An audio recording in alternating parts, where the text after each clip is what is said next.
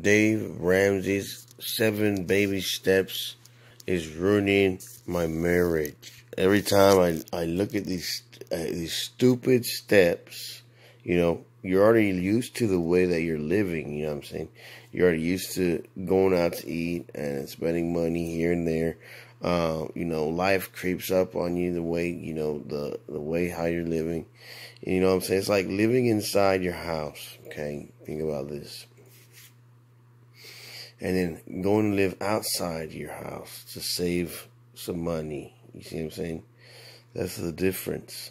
And then you tell your spouse, you say, hey, now it's time to not eat out anymore. We got to eat at home. We don't watch movies anymore. We cut the cable off. We cut the lights off. We're going to eat rice and beans every day. You see what I'm saying? These are life-changing altercations. These aren't just, you come home one day and, it's easier when it's forced on you because you don't have any money, but you have to start somewhere, you know what I'm saying? You can't just be like, oh, you know what I'm saying, I want to do these 7 baby steps. And it's true what Dave Ramsey was saying about some, 100% of people, okay? 100% of people that don't save don't have any money. You know what I'm saying? Now, why is that true?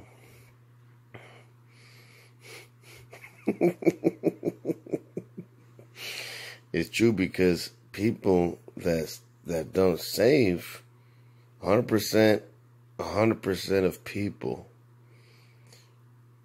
100% of people that don't save don't have any money because they're not saving any money. That's the difference. They don't have any money because they're not saving. It doesn't matter how much money you're getting. If you're not saving any money, 100% of people, if you're not saving any money, you're not going to have any money because you're not saving anything. So, that's the thing. 100% of people that don't save any money don't have any money because they're not saving anything. Doesn't matter how much you get. Next thing is, you know what I'm saying, Dave Ramsey saying 7 baby steps. You're going to save $500, pay off your debts. You know what I'm saying? One of the steps is if you have kids, pay for their college. What if you don't have kids? There is no 7 steps. Now it's 6 steps. I don't have any goddamn kid. What the hell are you talking about, son? You're foolish. You know what I'm saying? There's no damn kids. I don't have any debt. But it doesn't matter if you don't have debt or not, if you don't have enough income. Because you broke. You see what I'm saying? I don't have any debt. You know what I'm saying? I'm debt free. You have to save money.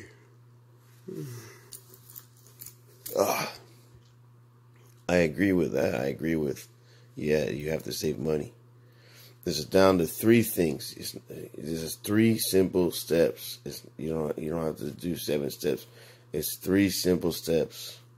It's making money is number 1. You have to make some kind of money. Number 2, you have to make some kind of money to save money. To save money. And if you can go from days make months, months make years, if you can go from 1 month to month with saving something that carries on to the next month, 28 to 31 days depending on the month, you will always have more money every month and be that much more rich, wealthy, whatever you want to call it, every month. So every month, another thing he says that I also agree with though. If you can save $100 a month that carries over onto the next month, that's that much more. It doesn't have to be $100 though. Let's say you need to carry something. You need to start practicing carrying something over. Carry over $50 to the next month. By the end of the year, you'll have, let's see, $100, $200, $600. You see what I'm saying? In 2 years, you have $1,200. It just adds up. You can't think about it too much because once you start thinking about it, then you're gonna want to spend it. Oh, let me spend this money. You have to have some sort of discipline to carry these out, to carry out these savings. Okay, and the third one is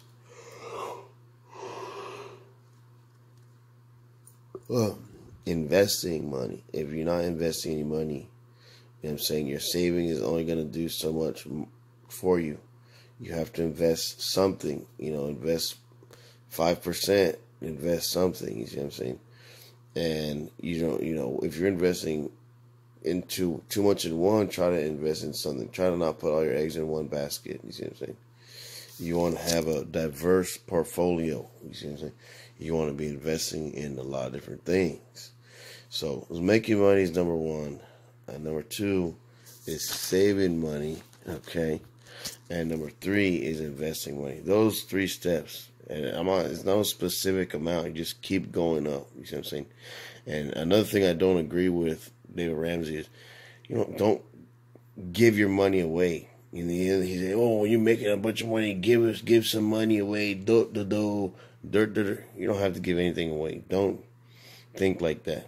You're not gonna think, I'm saving money now to give it away." That's a stupid thing that he says. And he's always saying other people are stupid and things that other people do are stupid. That's a stupid thing to think about, saving so you can give it away later on. That's a stupid thing to say. I feel that's an oxymoron, okay? It's an oxymoron to think or believe, I'm going to save this money to give it away to some crackhead or homeless, whatever it is. Because you're doing that for you. You see what I'm saying? You have to do it for yourself, because the only one person in this world that you can control is you. You can't control anybody else. It would be a form of insanity.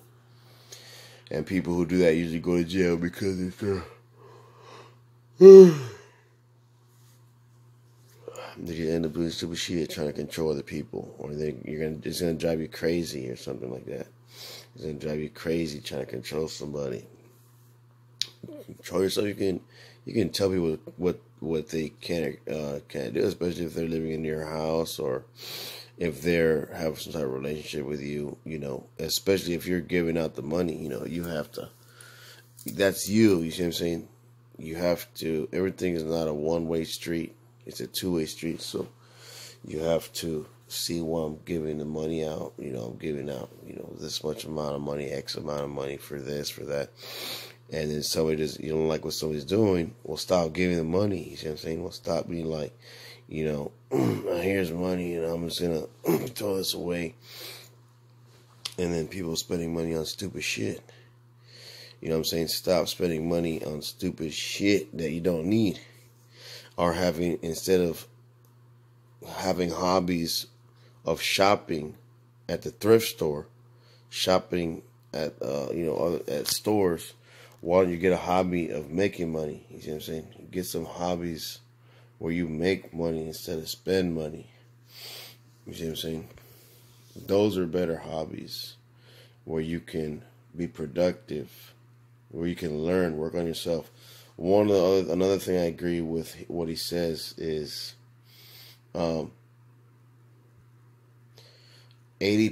application of knowledge, 20% is knowledge. I would lower it though. I would say 70% is application, 30% knowledge. That's what I would say, because it's more. You still need more knowledge. Knowledge is infinite, right? But we're talking about the economic knowledge type, which is still infinite, but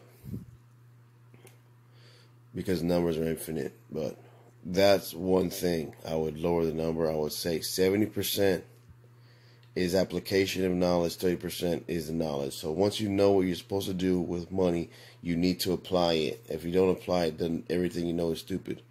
Like one person has said, if you know the lottery numbers that are going to win for tomorrow, but you don't go and buy the numbers, the knowledge is useless.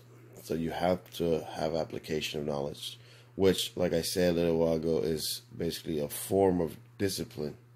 It's a form of discipline to know that you have money there, and you know, or you want to do something. I want to go see this place. I want to go eat out. I want. You're always going to want. You see what I'm saying? Like, subscribe, and share to my video, my channel.